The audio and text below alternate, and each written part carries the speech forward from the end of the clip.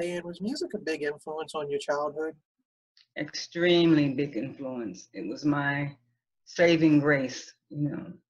I think most musicians and artists will attest to the fact that we always sing as different, and so it was the way that I could express myself and and have a voice, to express not only my feelings but feelings that I felt other people felt as well. So I translated into song. You've done a lot of work with kids and mentoring them through arts. Can you tell us why that's so important to you? Sure. It's actually my own childhood. When you want to say something and you're too young to express it and don't know what it is that you want to say or how you want to get your point across, music, art, theater are always to emote how you feel about life. It's a wonderful world out here. You're so curious and you want to know everything, And so art is a way for you to express yourself, to find your voice, to find your place in life.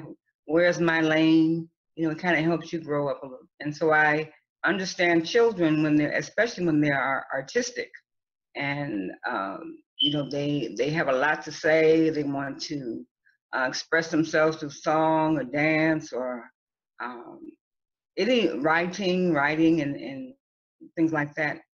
It's a certain way that you have to bring it out. You have to be able to encourage them, allow them to make mistakes, allow them to feel nurtured and valued, and so I guess I feed my inner child when I'm working with children. You hosted a youth summer camp for kids as well. We're introducing them to arts. Can you tell us a little bit about that? Yes, back in 2000, I wrote a play, and I went to one of the community centers in Alabama, and the play was about some of the historic events that happened there. And they allowed me to have a summer camp, and we thought we'd have about 20 children, 30 children.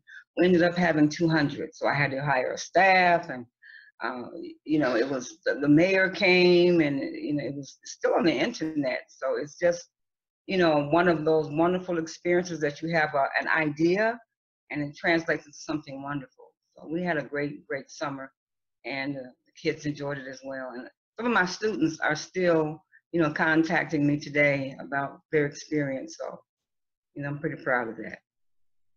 Your CD, The Reconciliation, got some international attention, and you were actually invited to Johannesburg. Can you tell us about that experience? Sure. There is a disconnect between Africa Americans and our African brothers.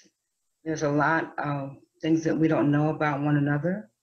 And I thought this would be a bridge where we could meet halfway to reconcile the past slavery, and the fact that, we went through our own experiences here in civil rights.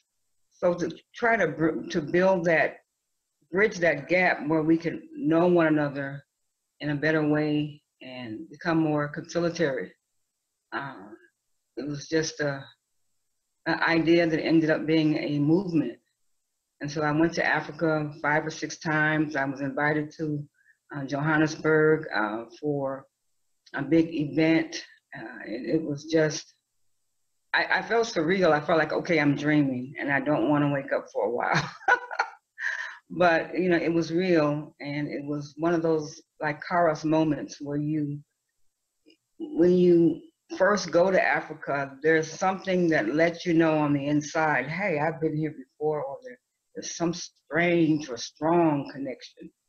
And through this opportunity, we were able to meld our relationships. We were able to build partnerships. We were able to allow the children from America to become pen pals so that they would have a better understanding, a clearer understanding of what's going on in Africa and how African children live. Because there was a lot of misconception, and it was just, one of those great events that I had a chance to experience, and I'm very, very thankful, very blessed. You've also been honored by the state of Alabama for your work with children. Can you tell us a little bit about that? Yes, it's a long history, but there is a connection between Africa and Alabama, and that Africa was Alabama was the last place that the slave ship actually came to America.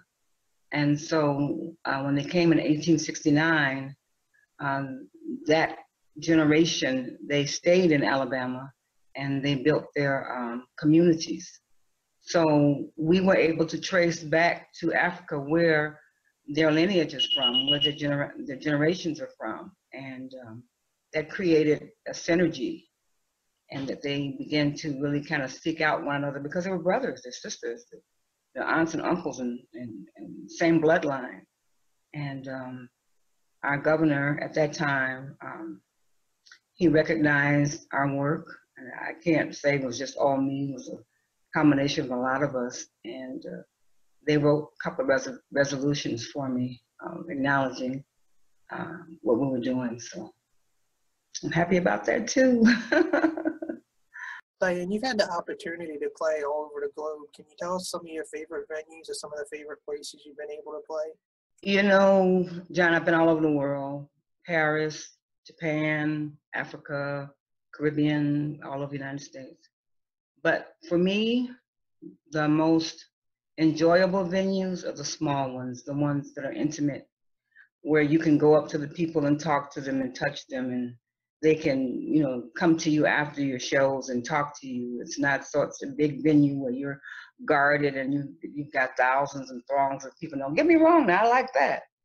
But I like to be able to meet them one-on-one. And so if you can get 20 people in a room, a crowded room, and you got some fish frying in the back and chicken wings and the blues playing, you got some hot guitarists that, you know, they aren't famous, but they are good locally, and give them a chance to get on stage with you, can't beat it. What are some of your goals moving forward? John, every day I wake up reaching for something new. I remember when I was, well, a few years ago, someone told me, you're going to be known worldwide, but it'll happen late in life. I was like, gee. But I thought, hey, that's a good thing. That means I won't die young. So every day, you know, is a challenge. I like to perform. I like to mentor. And I'm finding that I like to mentor more than I like to perform. I like to encourage the younger generation, the other artists, to hone their craft, you know, to be very businesslike about it, to understand, you know, how they get their money, to understand not to sign crazy contracts. And, you know, it's just Lady Lake has given me such a great opportunity to meet wonderful people like yourself. And I've got a collaboration going on right now with a young man from Africa. There's a possible film project coming up where I might be able to sing the theme song for a movie. I have my own movie that I've written, and I'm going to do my CD with a young man named Chip Mercandale from Alabama next month. So, I mean, as long as I can get up out of the bed and stretch my arms and hit a note, I'm going to keep going. Is there something outside of music you enjoy that fans might not know about? I am an ethical environmentalist. In 2009, I went back to school. I had been putting it off. It'll happen tomorrow, tomorrow, tomorrow. Well, 2009, I said enough with the procrastination. I went back to school. I got my degree, my bachelor's in environmental science. And now I am in my master's program for environmental science, public policy. So after that, if I still have the mental faculties, I'm going to go for my PhD. I just love the environment and the idea of being part of an energy, if you will, that will take care of the universe now for the future generations. To me is you know, very important. And it starts with just even picking up paper off the ground, or recycling, or compost, or I mean, so many different ways that we can save and take care of the environment. So that's one of my passions. And I will also be doing my first environmental blues CD. It's like my voice will speak as as the universe crying out to be saved, and I'll use it in blues meter. Where's the best place to keep up to date with everything you have going on? Call me. I mean, I'm one of those people. I don't have a publicist. I don't have I mean, other than Lady Lake, I'm very reachable. But for as far as my internet access, it would be www. Diane Cameron Artistry. That's DianeCameronArtistry.com. And did you have any final thoughts you'd like to share with everyone before we go? I'm just happy. I'm excited. I love the arts. I love music, and I'm thankful and grateful that I can still, stay in this game that's been so crowded with younger people. I mean, this is a young person's field, especially here in Atlanta. So when you find an audience that can still embrace you and embrace what you do, I mean, it's a blessing. I don't take it for granted. I just want to give a shout out to Cindy and Jen. I mean, two of the most remarkable human beings on the face of the earth. Their passion, their drive, their dedication, determination to help artists, all of us, is unparalleled, unsurpassed by any of the majors that I've ever, heard of. It's not a money grab. I mean, they're sincerely interested in our welfare and our careers, and they babysit us to a point that we get spoiled. It's no way I couldn't. Sonia and none of them, it's just because you're basically signing your life away with some of those guys. They're just remarkable. I just want to make sure that we get a little shout out to them. Thank you for watching today's video. I hope you enjoyed it. Our interviews are made possible by the support we get from our patron fan club. For as little as $1 a month, you can sign up for the patron fan club and be eligible for all the great benefits listed here on the screen, including the opportunity to win some great music downloads, and merchandise from your favorite indie artists.